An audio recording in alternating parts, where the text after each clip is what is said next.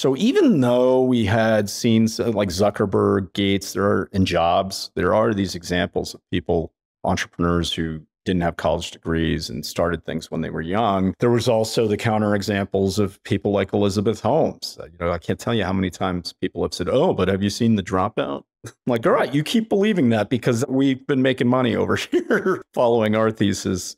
And I think we've, developed our diligence and honed our pattern recognition for understanding character that I think we would have passed on Miss Holmes. I guess we weren't put to the test. But yeah, so it's like another stat that people love to share with me is that, well, if you look at, a lot of successful companies, the majority are founded by people who are 35 and 40 or between 35 and 40. And my answer to that is, yes, that is true, but it's a bell curve distribution. And so while most investors are focusing at the center of that bell curve, we are the only ones all the way on the left-hand tail helping people get started. Welcome back to the Millennial Investing Podcast. I am your host, Robert Leonard, and on today's show, I am joined by Michael Gibson. Welcome to the show, Michael. Hi, thanks for having me on. You have such a unique background. You studied philosophy before becoming a venture capitalist. And so I really want to start at the beginning of your experience working with Peter Thiel, as you were one of the minds behind the Thiel Fellowship, which has been super successful in identifying and supporting young talent in the tech industry. So I was hoping we could start there. Share your story of how you met Peter Thiel and how this whole idea came about. Yeah, it is a series of unlikely events because, as you mentioned, I thought I was going to become a philosophy professor. When you're 19 or 18, you can be quite impressionable. And I came across, some of my favorite writers at the time, the poet T.S. Eliot or the novelist Tom Wolfe. At the back of the book, when you open up and you see the picture in the little paragraph biography, when I was 18, I saw that T.S. Eliot had a PhD in philosophy from Harvard. And then with Tom Wolfe, he had a PhD in American Studies from Yale. So in my mind, I was so naive. I thought, wow, these heroes of mine seem to pursue these postgraduate, these graduate degrees. And maybe that would give me time to, bone up on my knowledge of literature and philosophy. So that set me down that course. And I came to love the subject matter for its own sake. So I have a background in ancient philosophy and in moral and political philosophy. But really, I always wanted to be a writer. And after being in grad school for so long, I've lost track of the years. I had just grown tired of academia.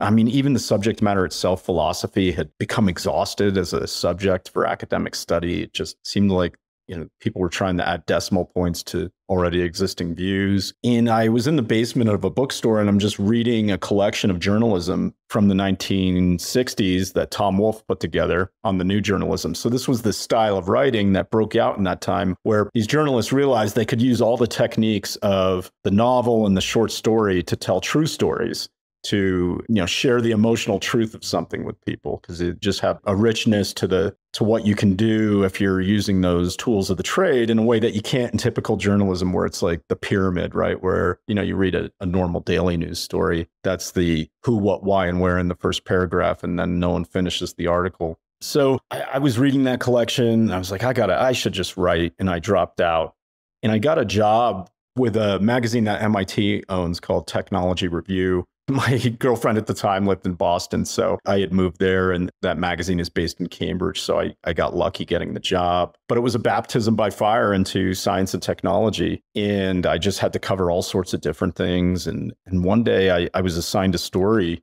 to interview Max Levchin. Levchin is the former CTO of PayPal. And this was a retrospective article. I guess the magazine had awarded Max something like an award in 2002 or something. So this was 2007, 5 years later. And as a retrospective piece, I'm asking him questions about the past. And I asked him this one where I said, hey, is there anything you would tell your younger self to do differently? So PayPal was sold to eBay in 2002 for $1.5 billion. And Levchin told me, he said, I took the year off and I traveled the world, lived on a beach, and it was the worst year of my life.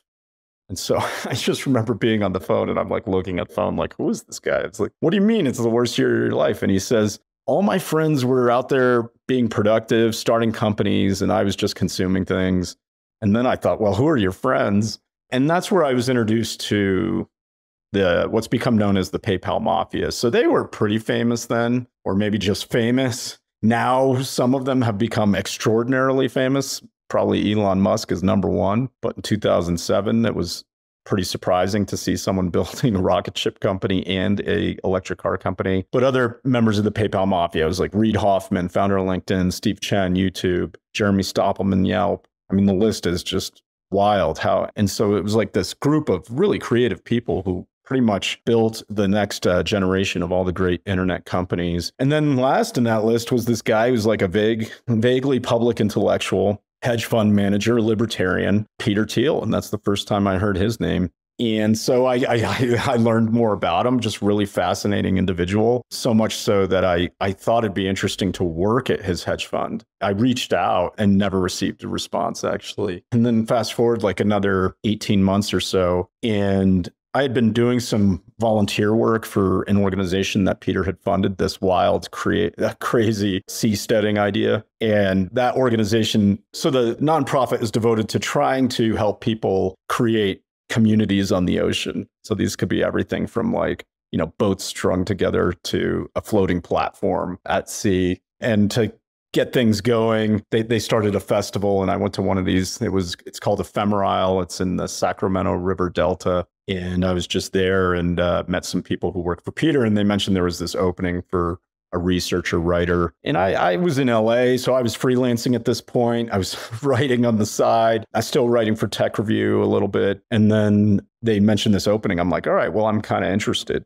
So I get an interview and then another interview. And before I know it, I'm in a room with Peter. And we didn't talk finance at all. We talked philosophy. We talked about some of his interests. He's a student and I guess you could even call him a disciple at this point of the French philosopher, literary theorist, anthropologist René Girard. We talked about this kind of stuff. We gelled, and then Peter asked me if I would help him teach a class at Stanford Law School that winter. In the meantime, I could be an analyst at his hedge fund. And I was like, okay, well, yeah, maybe I do this for a year, move to San Francisco, and then that'll, be a very unique experience. And then I'll go back to my attic apartment and be the starving artist. So that's how I got hired. Very unlikely. And then I show up to work. I can tell you the first day, it's September 27th, 2010. It's just as you would imagine in a TV show about a hedge fund. There's a trading floor and the stock ticker going around and CNBC on. And I sit down at this desk on the trading floor, and I'm thinking, how did I end up here? But a moment later, one of my colleagues walks over to my desk and he says, we got to go to Peter's house. Last night on the plane ride back from New York, we came up with this idea to pay people to leave college. We're calling it the Anti-Rhodes Scholarship. TechCrunch disrupt us today, and Peter's being interviewed, so we have to announce the program. Like, all right, I'm in. I hate Rhodes Scholars. I think they're insufferable. So whatever the Anti-Rhodes Scholarship is, I'm in for it. We go to Peter's house. We're waiting in the living room. Peter comes bounding down the stairs. We get in a car, and now we're discussing, okay, what do we name this thing? How much money is it? Car takes us to the conference. We're backstage still discussing things. Then Peter's on stage being interviewed. And you can see it on YouTube. Sarah Lacey, the reporter, is interviewing him. And he's talking about this program as if it's in the present tense. He's saying we're taking applications. You wouldn't know listening to the interview that this thing is being invented on the fly in the 48 hours before, or even, the morning of. So I got home that night and just called my parents, and I said, wow, this is my first day of work. Wonder what tomorrow's going to be like. So that at the time, the first name of it was Under 20, the Thiel Fellowship. Now it's just called the Thiel Fellowship. But the program settled on $100,000 for 20 individuals a year. Two key conditions. In that first year, you had to be 19 and under when you applied, and you had to drop out of school or not be in school. And that was the really big newsworthy condition. And yeah, so I got swept up into that, ended up co-running that program with some other people and Peter for 5 years till 2015, and pretty crazy experience. So people ask me, how do you get a job in Silicon Valley, like on the investment side, venture capital? And if I relate this story, it's not good advice. I can say, like, go to grad school, drop out, become a journalist, these things. Series of unlikely events for sure, but a very cool story and such a cool program nonetheless. I want to dive into it a bit more because you've been a vocal critic of the education system since working with Peter Thiel, which is kind of interesting looking at your background of being fairly academic. So let's dive into the mission behind the Thiel Fellowship a bit more and why you're paying people to drop out. What do you think is wrong with the education system? What is this program doing better? Yeah, I guess so. Maybe to tie up some themes about like, okay, I showed up to work that day and I thought I was unusual, meaning like here I am, this dropout philosopher. Am I surrounded by experts in finance or technology? And it turns out I wasn't. Soon enough, I learned that there were a lot of people just like me, a lot of people on Peter's team. No one had a serious background in finance. There were people who were like nuclear engineers, statisticians, mathematicians, English, literature scholars, but no Harvard MBAs. And so what I learned in time is that there was something in René Girard's work in particular that became a bit of a heuristic that Peter would use when he thought about creativity and then who he backs, whether as a startup founder or who he hires. And what Girard became, one of the things he's famous for is his theories about witch hunts, crowd dynamics, the madness of the crowd, and in particular, how social disorder leads the crowd to sacrifice a scapegoat. In Girard's monograph on the scapegoat, he canvasses world literature, mythologies, and what Girard discovered was that, the type of person that's chosen as a scapegoat is a very interesting figure. They tend to either be the hero or the martyr. They tend to have extreme characteristics. And the other thing that Girard noticed is they tend to have a paradox about them, a polarity, where they're both insiders and outsiders. So, for example, a famous example is Oedipus. There's a social crisis at hand. A plague is in Thebes, destroying the city. So there's a crisis. And then Oedipus ends up being, spoiler alert, is actually the reason for the plague's existence, in essence, becomes the scapegoat. But he's an insider and an outsider in that he thinks he's an insider because he was brought to the kingdom as a baby, but he left the kingdom as a baby and his parents thought he was dead. But everyone thinks he's an outsider because he came from this other place where he had been abandoned. So likewise, it's like with entrepreneurship, for example, I think like there's a long history of immigrants making great entrepreneurs, great founders. And I think it's because of this insider-outsider dynamic. It's like you're a US citizen on the one hand, here you are in America making your way. But on the other hand, maybe you're fresh from another country and now even though you're here, you see things a different way, or you're willing to try on a different set of frameworks to see things. So with Girard, this insider-outsider thing, it's like you can't be so outside and foreign that you couldn't possibly be responsible for the social crisis at hand, but neither can you be an insider so much so that like no one would question your loyalty. Like the scapegoat is always the boundary figure who fits between the two worlds. And so in my book, I wanted to portray the fact how I'm an insider and outsider. It's like, okay, I thought I was, unique in the sense of, oh, wow, what's this dropout philosopher doing on this trading desk? But Peter was like collecting these insider outsiders. So I tell my personal story. I grew up thinking my dad was one person. And then when I was 20, I discovered someone else was. So it's like in my own family, I was a, insider outsider. I'm certainly part of the family, but it turns out I have half siblings. So in some sense, I'm not within the family. And then in the academic realm, to go back to your original question, it's like I found my way to the inside of the temple. I had, seen some of the most prestigious departments of philosophy, and I had seen that the temple was empty. Some respects. So when it came to this program, I think one of the advantages I had was that I had been on the inside and now I was on the outside.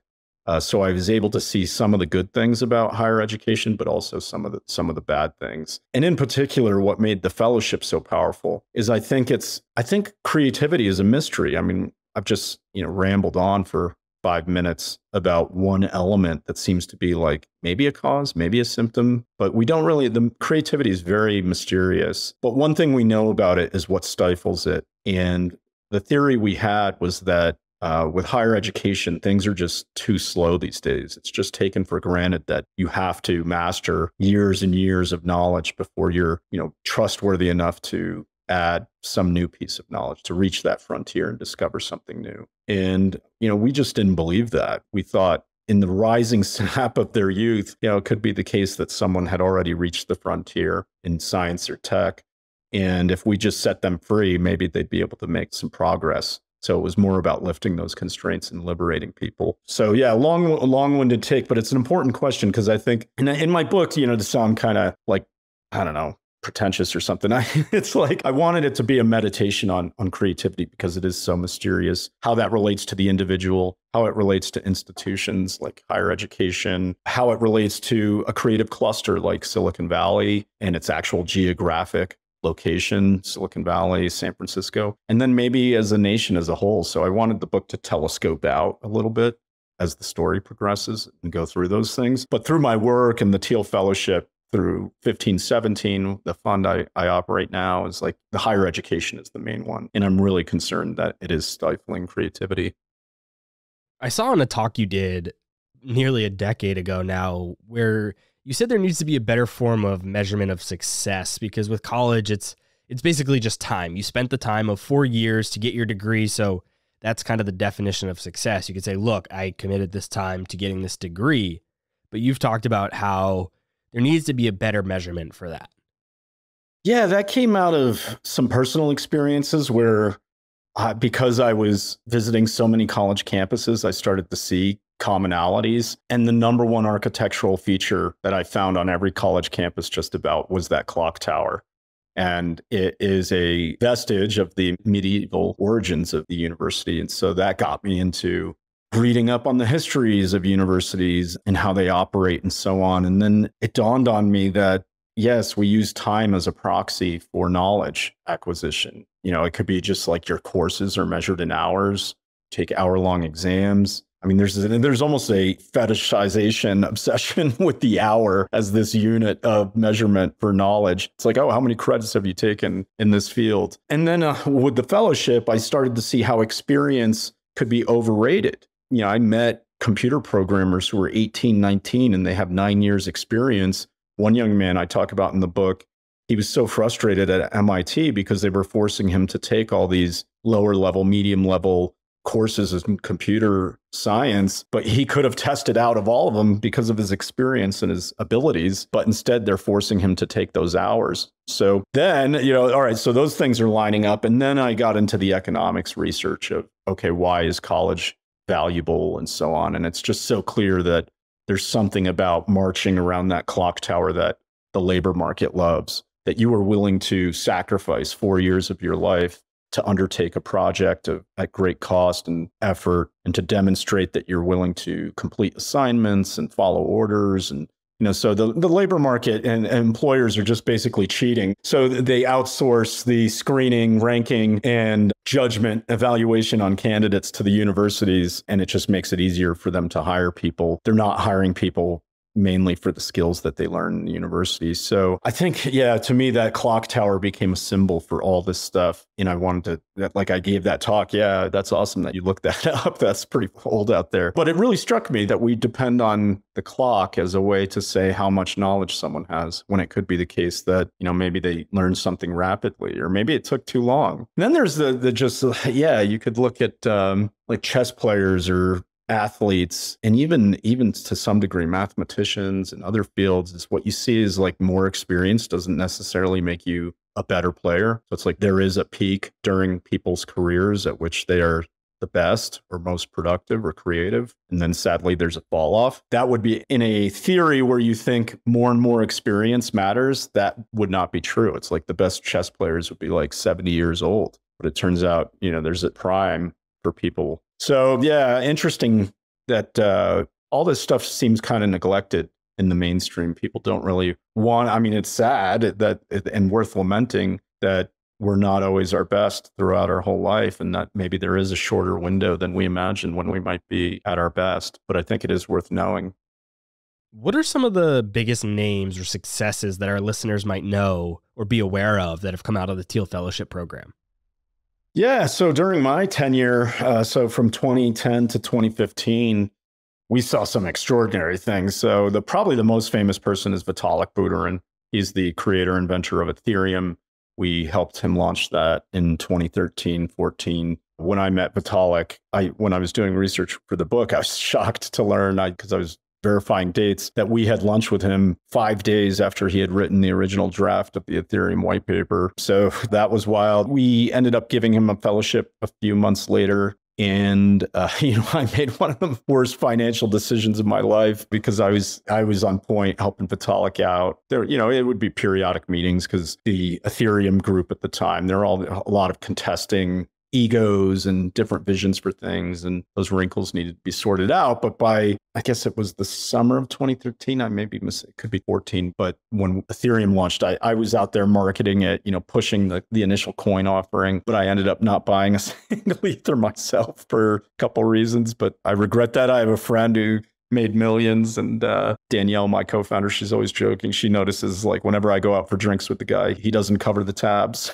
She's like, how is that? He owes you. But yeah, so I mean, Vitalik is, I don't know, one of a kind. He is just probably one of the most brilliant people I've ever met on the planet. I don't know his IQ. I'm sure it's in the stratosphere. But one of the things I noticed in the early days was he was just typing in his phone in Mandarin. And I asked him what he was doing. And he said, I'm communicating with the Ethereum developers in China. I said, well, how did you learn Mandarin? And he said he just taught himself. So that's pretty different type of mind than your typical 20-year-old, but it's sort of like meeting the LeBron James of something. People are always asking me about, I guess because they have in mind, it's like their frame of reference is like their children or their cousin or themselves. Like, oh, when I was 18, 19, there's no way I could do that. And then when you look at someone like LeBron, and he started in the NBA when he was 18 or 19, it's like so clear that the guy was just a different type of person. So I think the same is true for someone like Vitalik. Another person we met in 2012 and helped launch was Dylan Field. Dylan started a company in 2012 called Figma. They just made news in this last fall because Adobe purchased Figma for $20 billion. When that started in 2012, it was just two guys in a dorm room pretty much. And we helped him get underway. And Dylan I love him. He's the antithesis of the Steve Jobs archetype. I mean, Dylan is obsessed with product and design the way Jobs was, and certainly because Figma is a design tool. But he's just the nicest, kindest guy I've ever met in Silicon Valley. He's just so sweet and compassionate, and I can't imagine him, having a reality distortion field. So if there was anyone who, whose success I think is wonderful and deserving, it's Dylan. And so it's been fun to see him grow that company to the heights it's reached. So those are a couple. Some other people are like Ritesh Agarwal started Oyo Rooms in India. That's still going pretty strong. You mentioned, or Luminar Technologies, Austin Russell. We met him in 2012, fellowship in 2013, and I detail that relationship in the book. I portray that relationship and seeing Luminar grow. So that was pretty cool. So yeah, those 5 years, and the program continues. So Danielle and I, by 2015, Danielle Strackman's my co-founder at 2015. We hired her to help run the fellowship, all of 2 weeks after I started. And she's a former school principal. She founded a charter school in San Diego called Innovations Academy. That's still going today. And so by 2015, Danielle and I thought, wow, we're doing this nonprofit thing. We could be making money. We could be making investments. There's no one else who has this investment thesis of backing people without college degrees. Why don't we give it a shot? So we raised, miraculously in my mind, our first fund, and we've been in business ever since. But so the fellowship has gone on. There are some successes after we departed too. I think, Scale AI is one that's quite big. So the program's, still doing quite well. And we're making investments. About 85% or 90% of our investments are in companies led by people who don't have college degrees. The only time we'll break our thesis is if we meet a mad scientist who is just like doing something so weird that we call it science fiction tech. So like we backed a quantum computer company, Atom Computing, in our first fund. So every so often we'll do that. But yeah, here we are. Let's dive into that a bit more. And as a little recap, you left the Thiel Fellowship and started your own fund, 1517, to use those same philosophies and principles from the fellowship on a wider scale to really impact more businesses and more founders. It seems like your philosophy and principles are unlike anyone else in the industry. So how has that been your advantage, and how has that really been a hurdle for you over the years? Which do you see more of? Has it been more of an advantage or a hurdle, and how has it been your advantage? It's an advantage in that I think it's just weird. We don't trust young people as a society. That may seem strange to say, but when you put it in terms of who grant-making bodies give money to, if you look at the National Science Foundation, National Institute of Health, or so on, it's like the average age of the recipients is like 38, 39. And what that means to me is that, well, as a society, these institutions don't trust younger scientists to do anything. So even though we had seen like Zuckerberg, Gates, in Jobs, there are these examples of people, entrepreneurs who didn't have college degrees and started things when they were young. There was also the counterexamples of people like Elizabeth Holmes. I can't tell you how many times people have said, "Oh, but have you seen The Dropout?" I'm like, all right, you keep believing that because we've been making money over here following our thesis. And I think we've, developed our diligence and honed our pattern recognition for understanding character that I think we would have passed on Miss Holmes. I guess we weren't put to the test. But yeah, so it's like another stat that people love to share with me is that, well, if you look at, a lot of successful companies, the majority are founded by people who are 35 and 40 or between 35 and 40. And my answer to that is, yes, that is true, but it's a bell curve distribution. And so while most investors are focusing at the center of that bell curve, we are the only ones all the way on the left-hand tail helping people get started. So it's been an advantage in that respect. I guess the disadvantage is that it's like we're playing with one hand tied. So most investment firms have their job is just to make great investments and they don't care where they find them. The fact that we limit ourselves to only backing people without degrees, I mean, that just limits the pool of potential investment quite a bit. So when we interact with other venture capital funds, there's always this sort of moment where everyone's like, "Oh, you got any great deals? Is there anything you can share with us?" And it's always one-sided with us. We make investments and then we're happy to talk about them, but we never meet other funds who say, "Hey, here's this dropout we met. You got to meet this person." So yeah, we don't get a lot of help from the industry. The name 1517, names are important. The name of my book, the name of our fund, 1517 refers to our geeky reference to the Protestant Reformation, not because we're religious or Protestants, but because Martin Luther was protesting the sale of indulgences. These were pieces of paper that the church sold at great cost. The people could buy them, and what it meant was you were absolved of sin, you weren't going to hell. And Luther was quite angry about this, that the church was making money, forgiving people. So he nailed his theses to the church door in 1517 on Halloween, as tradition has it, although I guess that's up for debate. But for us, what we saw is that there's a piece of paper that at least America is obsessed with. Most people think you're going to hell if you don't have it, and you have to pay large sums to get it. And it's called the diploma. So we like to say we don't believe in indulgences. And when I was thinking about naming the book, what I realized was that there are a whole bunch of institutions that rely on paper. And this ties into a question you raised before, which is in the university setting, you have a diploma, and that diploma is supposed to signal something of value about you as a person. And we rely on these authorities, universities, to, one, authenticate that that piece of paper is real, that it's not counterfeit or fraudulent or whatever, but also to underwrite the signal that it's meant to send to the wider world. And what I've seen over the last 40, 50 years is that the performance of a lot of our key institutions has been in decline, especially these institutions that depend on paper and its authentication and signaling system. So it could just be, another example would be the dollar. The Federal Reserve prints dollars on paper. We rely on them to authenticate these dollars as real and to validate that they signal something of substance, of value. Never mind that, it's being inflated away or something like that. So the authorities in these institutions, in my mind, have become less trustworthy and reliable. In the university setting, I think degrees have signaled less and less of value. What do they really signal to the wider world isn't quite clear. And then what's more, now a lot of these degrees are in essence like fraudulent pieces of paper where, quite frankly, I think that, zero skills are learned in a lot of degree programs, and, colleges right now are getting away with it. It's interesting, I find, in the debate about the student loan crisis and Biden administration's efforts to forgive loans, one of the key things missing in the whole discussion is who's responsible for all this debt and the worthless degrees and the low wages that people can't pay off their debts with. And it's the universities. So yeah, in my mind, the paper belt defines this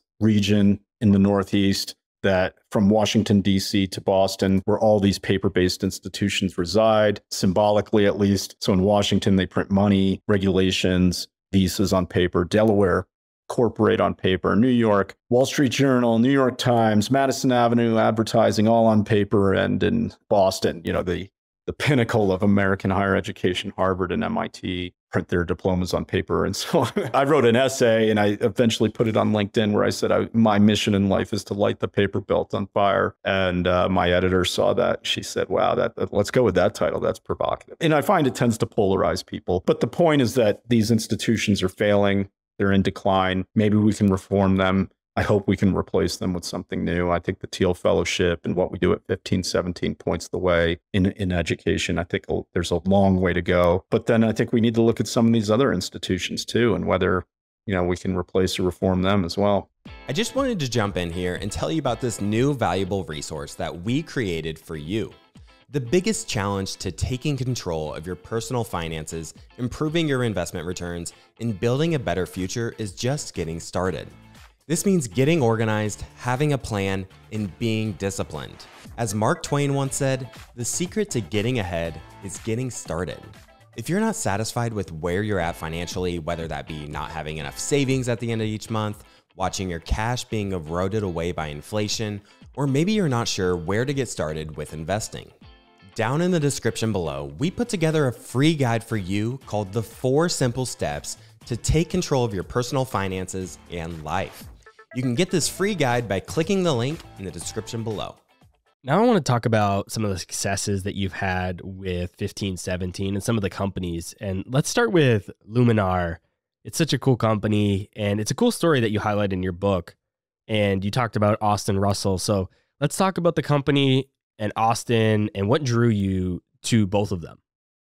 I met Austin for the first time at an event we held in 2012. We had decided that we had received so many applications for the Thiel Fellowship that it was a shame that we couldn't interact and mingle with more of the candidates rather than just, let's say, the finalists or even the fellows. So we decided to put together more or less like a makeshift conference where we invited a lot of the people who had applied, and Austin had been in our orbit. We held it at the Mission High School in San Francisco. We just rented out a high school. What was weird about it was the high school is so hell-bent on getting everyone to college that there was all this pro-college propaganda everywhere. But Austin approached us, and he's an interesting individual where he had been doing research and playing around in photonics and laser laboratories in Irvine as a teen. And UC Irvine has a very famous photonics laboratory, and Austin's type of lab rat who snuck in and started mixing it up with professors and stuff when he was just a high school student, not even part of the college. And so he, when we first met him, he had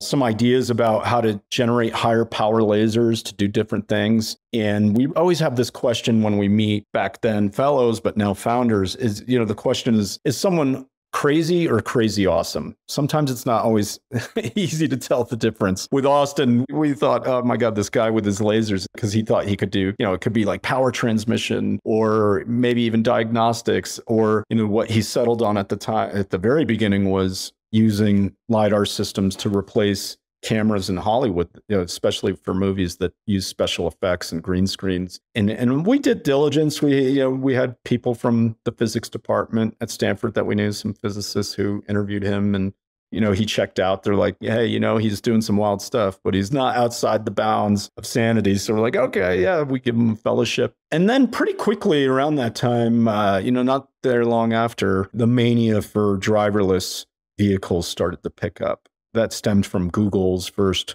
I think, coming out of the DARPA challenge in the 2000s. But by 2012, 2013, now the wave had started to pick up just because a lot of advances were being made on the software side for, the software that would be used in a perception system for some vehicles. But Austin's key insight, he saw a huge opening, was because Silicon Valley seemed to be so obsessed with the software and the computation, he realized that, a lot of advances in the hardware had to come about. It's like, I don't care how fast your computer can get.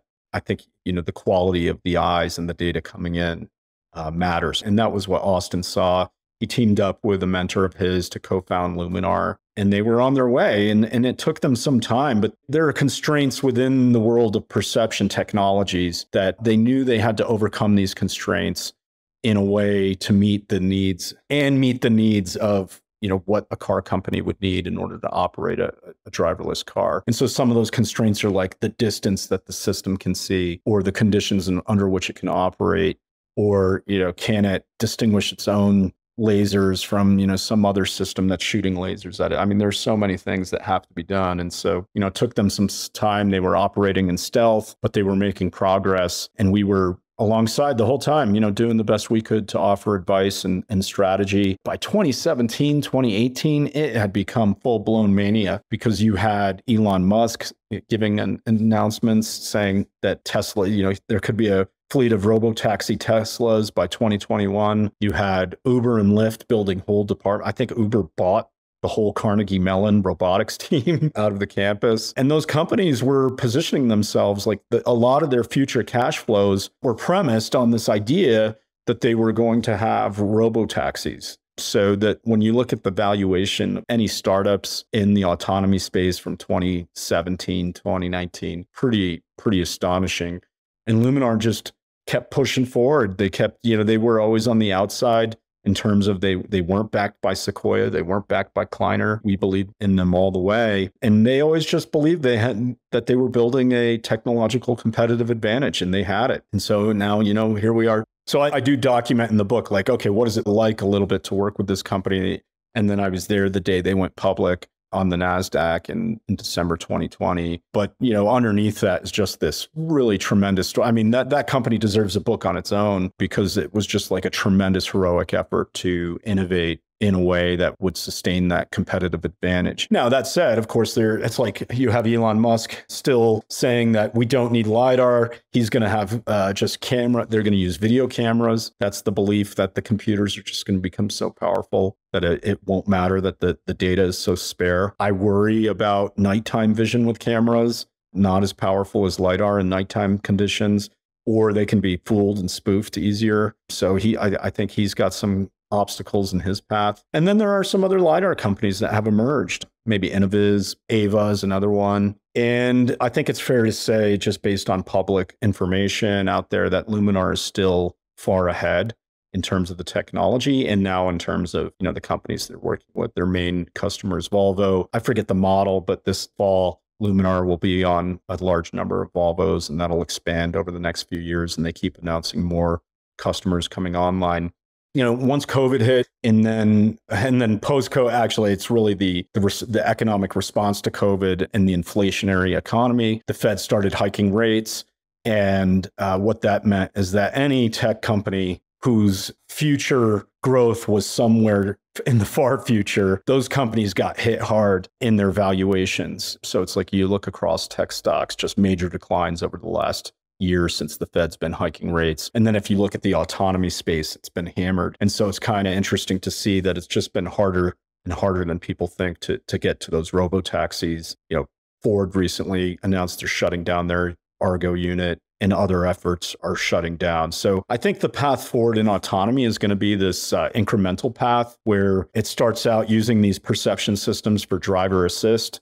What that means is keeping you safe in the lanes on the highway, helping you park your car. Eventually, we'll get to the point where you can totally hand over the car. And then as these systems are learning, and as they learn, they get better and better, some of the hardware will improve. And so I do think we will get to robo-taxi type things. It's just going to take, another 10 years or so. But Luminar, yeah, the management team is still extraordinary, and they're really building out their manufacturing. So I am still bullish on the company, and I'm excited to see what they do. I'm glad you painted all the color behind the backstory and the competitive landscape, because I want to know what you think sets Luminar apart from others that it's competing against. Like you mentioned, Elon Musk, Tesla, Google's AI, and some other smaller companies now in the LiDAR technology that are emerging. So what are the advantages that you think Luminar has over everyone else? And what do you think, if we're being a realist here, what do you think are some of the risks ahead?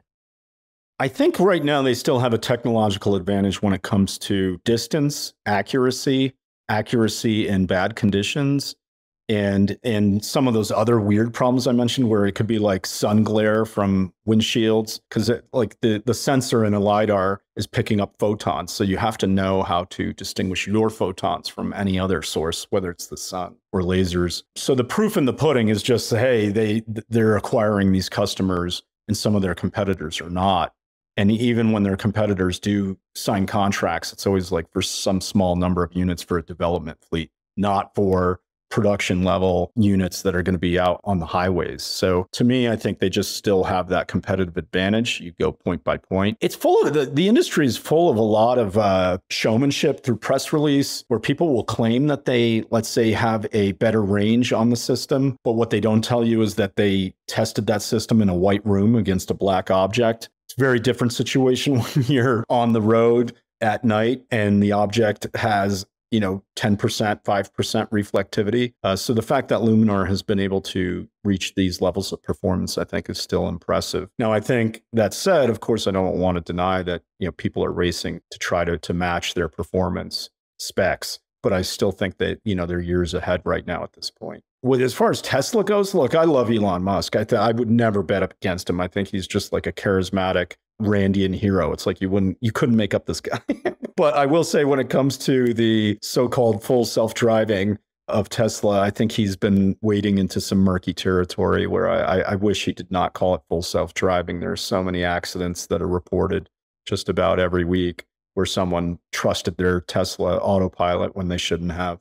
And so I think in terms of safety, that's been unfortunate. I think there's a long way to go. It's hard to predict how technology moves. So if we get to some super artificial intelligence and it's so smart, it can take weak data and still read the roads, maybe that's possible. But for me, the most likely path forward is some perception stack that relies upon LiDAR, maybe a little bit of radar for short range. And then, yeah, sure, maybe even cameras too. I mean, it's not like that has to be ruled out, but I do think it's going to be a combination of different sensors.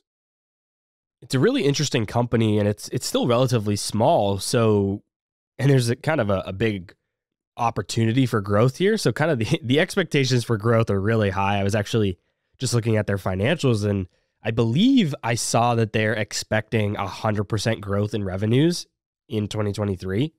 So what do you think is driving those revenue numbers?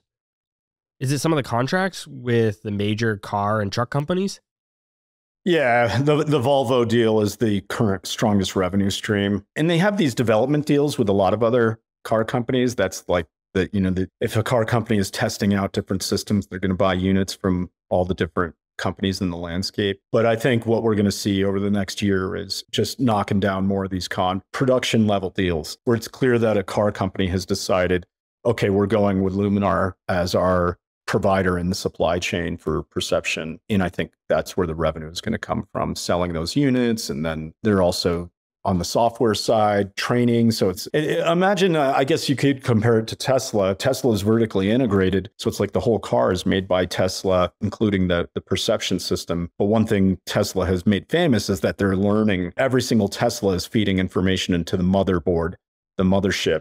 And then that feeds back out to the cars all over the world and trains them to be better. And so just imagine, Luminar is doing the same thing for the cars that they'll be in.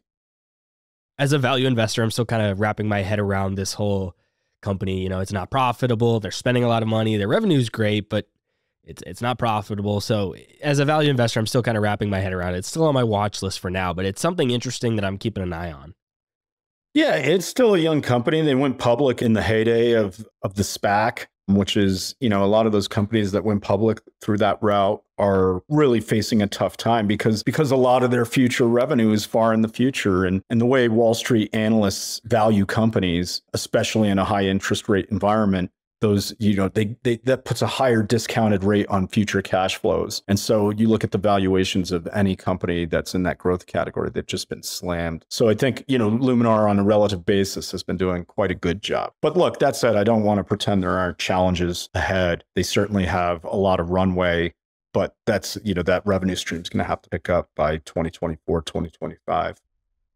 As we get towards the end of the show, Michael, I want to know, what are you working on right now and what are you excited about? What are some of your current or most exciting projects? Well, yeah, so we're constantly thinking about how to inspire the next generation. I guess we've gotten really good at talent spotting because just running the Thiel Fellowship and 1517, there's a set of character traits that we look for in founders. What is the black box is development. So we know talent spotting. What does talent development look like? And that's really, really hard. We have some ideas that we want to try out. We're looking to pilot maybe a summer program for teens where we want to expose them to frontier technologies. Because when I was a teenager, I didn't know about quantum computing or moving objects in outer space. All these different areas that are opening up, I think could be quite inspiring for teens. And then maybe just getting them together with each other. So that we just find that can be so valuable. So we're looking to go younger and younger. Like, how do we expose people, get them inspired to want to pursue a different path? So that excites me. We call this effort the Invisible College. We're always giving names to things and invisible because it's not like a normal college, but we do want to, it's funny, it's like we don't believe in classroom education, but we do believe in learning. So how do we get people out to the frontier as fast as possible? And we're trying to dream up new ways to do that. Otherwise, yeah, we're just in business. I'm just out there meeting new people all the time and trying to get to understand where they're coming from, see how we can help them. We do a lot of events in cities and around college campuses. So I just got back actually from a massive Midwest tour where I went to Chicago, Ann Arbor, Indianapolis, Champaign, Urbana. And the whole time I'm just meeting younger people building stuff. And that's what inspires me is like, this is a dream. I get to meet people who are doing extraordinary things. And I love the challenge of trying to get up to speed on what they're working on. I know you've said that you have certain qualities that you look for in founders. And I think for investors, even if it's a public company, it's important to have a checklist for the CEO or the management team. So what do you look for? What's your checklist for founders? Well, when we started the fellowship, we were too imitative of college. We had an application that we asked for GPA, your test scores, what college you went to. Maybe we even asked for AP exams. And in the event, pretty quickly, we discovered these things were not great predictors of success for entrepreneurs. We had to know that you had the technical know-how and smarts to build what you were going to build. But when it came to success, we just saw some other contributing factors.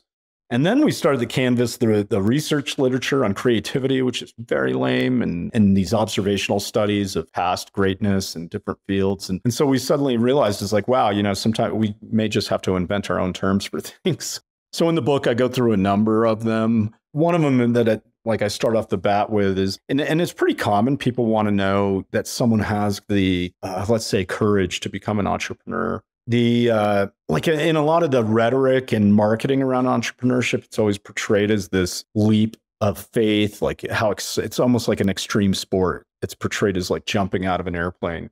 And there is an element of truth to that, but what we decided we had to find the sustaining motivation for that courage. This is a term we use, the sustaining motivation, because we found that what was really important was what motivated people to want to work on this problem. We discovered it couldn't be fame or fortune. If you're after money, starting a company is like the worst way to do it because the chances of success are so low and the ups and downs are so high and low that it can be quite the challenge. And so the only way to get through that dark night of the soul is to have some sustaining motivation to pull you through. It doesn't have to be that the company you're working on is like this, the meaning of life, purpose, like, maybe you're saving the environment. I mean, that can work. Okay, I love that. But it can also be something like you just love the excitement of the mischief making of working with your best friends. And that's going to pull you through. So I got that term from a book from the Civil War of all things. I was just interested in motivation and commitment. And I read a book on, why people would re-enlist in war after they had seen the horrors. And this one historian pointed out, various sustaining motivations. And since I saw the same thing, it wasn't going to be like in the army. It's interesting. Is like no one joins for like patriotism. I mean, maybe you sign up, but that's not why you re-enlist. Why you re-enlist is the band of brothers. It's like you don't want to let your friends down. And I think there's something similar with startups.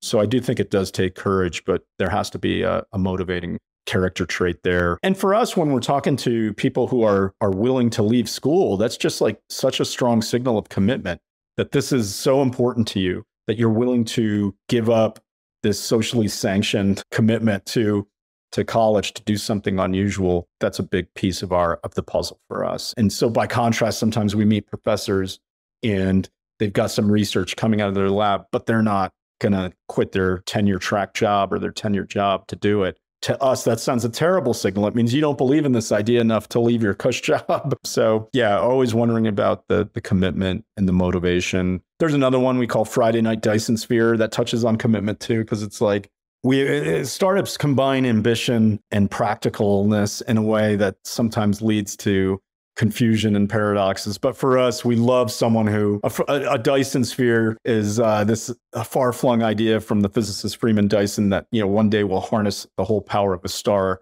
by surrounding it with solar cells, basically. And so it's like the grandest vision you could imagine in science fiction. So the fact if we meet someone and they're working on this on a Friday night on campus when all their friends are partying, this is the one thing they want to be working on. And they've got some ridiculous plan to move from like this lemonade stand that they're currently operating to grow the business to build Dyson spheres in 8 years. That's something we love to hear. So yeah, I think entrepreneurship just requires, these types of character traits don't guarantee success, but they certainly contribute to it. And the thing I noticed is like, the game is the best teacher. To try to impart this kind of knowledge in a class just doesn't work. Before I let you go, where can the audience go to learn more about you, find your book, remind people what the name of your book is? Just tell people where they can go to connect with you, learn more about what you got going on and more about your story. Yeah, so if you have ideas, if you just want to chat with us because you're interested in startups or you have an idea you want to try to nurture, just go to our website, 1517fund.com. We have a contact form. It goes straight to me, Danielle, and a couple other people. We always follow up with that. On Twitter, I'm at William Blake. I was a journalist when Twitter started, so I thought it was a site for haiku. I was like, what is this? So I signed up as a poet. I do admire William Blake. But yeah, you can follow me there. And do pick up a copy or listen to my book. There's an Audible, Paper Built on Fire. And thanks for having me on. One, are you building a venture backable business? Just because you want money doesn't mean you're going to get it. And even, just because you're positioned, you have a pitch deck and you think you're building the next Facebook or whatever, in reality, there's a lot of scrutiny over what you're building.